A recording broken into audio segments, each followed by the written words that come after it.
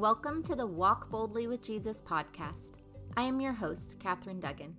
I created this podcast to inspire you to walk boldly in your Christian faith.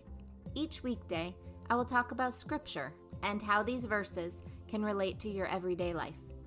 Spending time each day with the Word of God is a great way to fortify your faith. I'm so glad to have you along on this journey. Let's get started.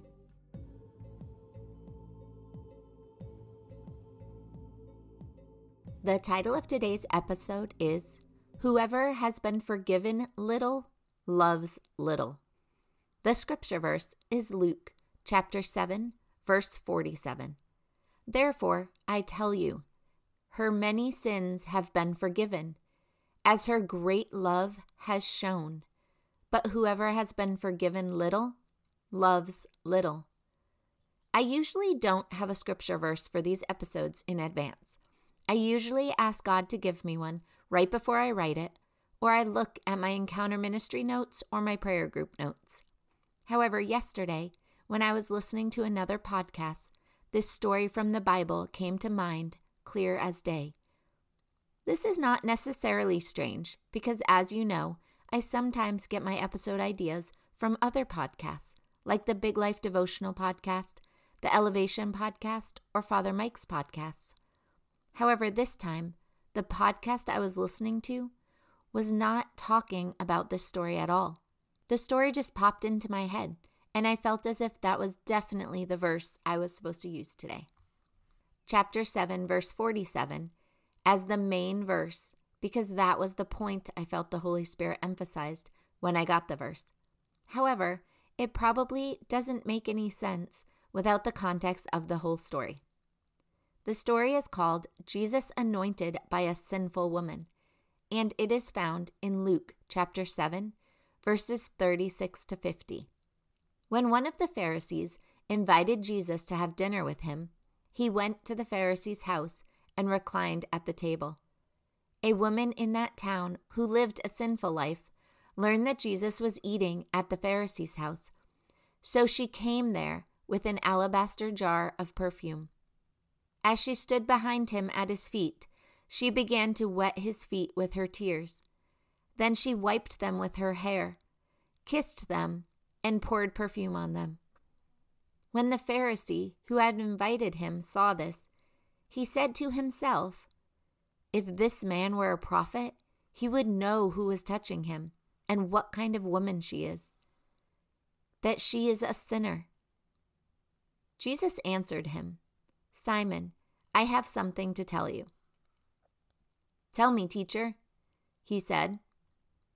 2 people owed money to a certain moneylender. One owed him 500 denarii and the other 50. Neither of them had the money to pay him back, so he forgave the debts of both. Now which one will love him more? Simon replied, "I suppose the one who had the bigger debt forgiven." "You have judged correctly," Jesus said. Then he turned toward the woman and said to Simon, "Do you see this woman? I came into your house.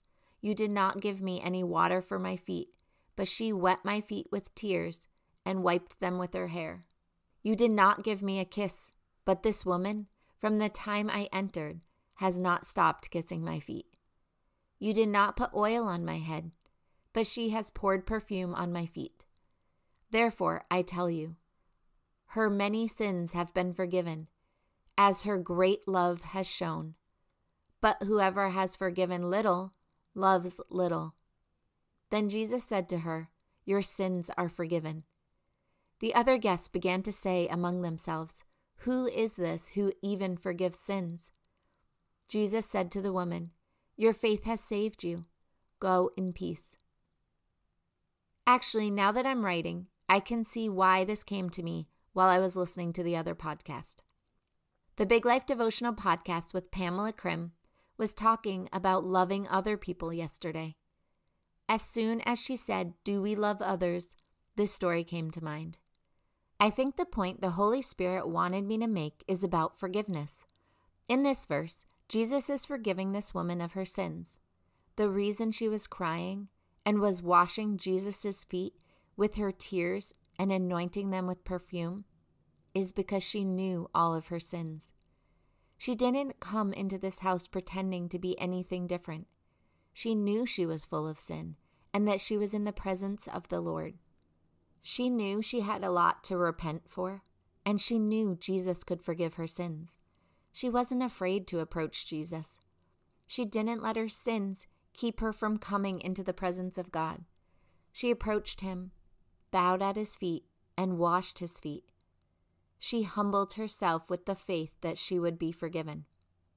Today's verse says, "Therefore I tell you, her many sins have been forgiven, as her great love has shown. But whoever has been forgiven little, loves little." The person who owned the house was thinking in his head that Jesus didn't know all of her sins. He was thinking if Jesus was a prophet, he would know her sins and he would not let her touch him. What Jesus is saying here is that if she wasn't a great sinner, if she didn't really have many sins, she wouldn't have humbled herself. She wouldn't have sat at his feet and washed them with her tears. She loved Jesus so much because she knew how much sin she had and how great of a thing it was for him to forgive it all. She loved him so much because she had so much sin. I think what the Holy Spirit was saying to me yesterday was that we should be more loving to others because we have been forgiven for so much also. I feel like I'm struggling to get you to see what the Holy Spirit was showing me. And yet I'm trusting what he wants you to hear, you will hear. What he showed me was that we struggle to forgive others when they have done very little to offend us. Sometimes they haven't even done anything to us, and yet we don't love the person because we don't like how they look, how they think, how they believe, or how they talk. We judge others so much, and God is saying, "Why are you judging them when I'm not judging you? Why are you acting as if you've done nothing wrong? Why are you judging my creations? I created each person. Who are you to judge them? You have been forgiven of so much. I have overlooked so much for you. Why can't you do the same? I love you, my children, with an everlasting love and an unconditional love, and I am asking you to do the same. I know you don't all look alike, sound alike, dress alike, believe the same things, and that's okay. I still call you to love one another unconditionally. I know you can't do this on your own, and yet if you only say the word, I can help you. If you strive to love everyone, I will make your efforts fruitful. First, you must make that choice. You must choose to love others, even though you don't agree with them. When you wish to judge someone, imagine me up in heaven using those same standards to judge you. Is it worth it? Do you want me to use your standards to judge you? Remember all you have done. Remember all your imperfections, and remember that I have forgiven them all, and I ask you to do the same towards others. Spread my love like wildfire. I promise, if you start to lead with love, your whole life will change. You will be friends with people you never expected. You will learn things you never expected. Trust me, my children, and start loving more and judging less. Well, I did not expect the Holy Spirit to speak directly to us, although I did pray for this episode to be his words, not mine. And I did let him know I was struggling to get his point across. So thank you, Lord, for your amazing words this morning. I will end with that because he has said it all. Dear Heavenly Father, I ask you to bless all those listening to this episode today. Lord, we can't thank you enough for showing up and speaking to each one of us directly. Help us to ponder your words, Lord. Help us to see how we can live into these words. Give us the grace to lead with love. Let that be our default, Lord. Help us to stop judging. Help us to love first.